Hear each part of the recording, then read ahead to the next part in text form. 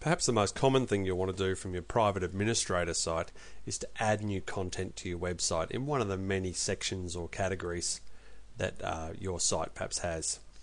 The way to do that is to go to this Add New Content button, click on that, and it'll bring you to a window which has what looks like a word processor window here inside. This is where you add any details for a new item.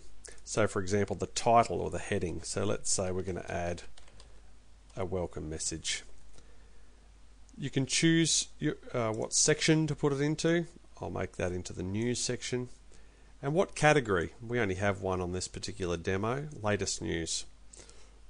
Then basically I can type like in a word processor any words I like, even gibberish.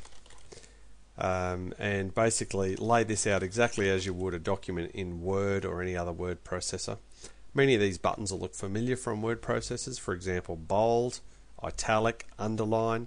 The way to apply any of these effects is to highlight the bit that you want to affect and then hit the button. So if I want to make that bold, it's done it there in the window for you. Similarly, if I want to change the colour or any of the font, perhaps the font size or the colour, all these buttons you can experiment with, but they're very, very simple if you've used any word processor in the past.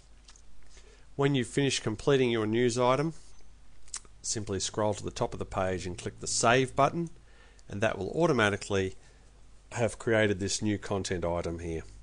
You may end up with a list of many content items here that make up your website. I'll briefly run through what these things mean. The title is obviously the heading. Published refers to whether or not this item is available to the public on your live site. So for example, if I click that, it will toggle it to unpublished, which is a red cross. That means that yes, I've made that item, but nobody can actually see it.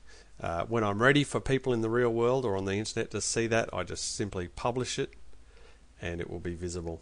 The next one is whether the item appears on the front page of your website. So yes, it will appear in the news section, but would I also like it to appear on the front page? I'm going to choose yes just to demonstrate what that does.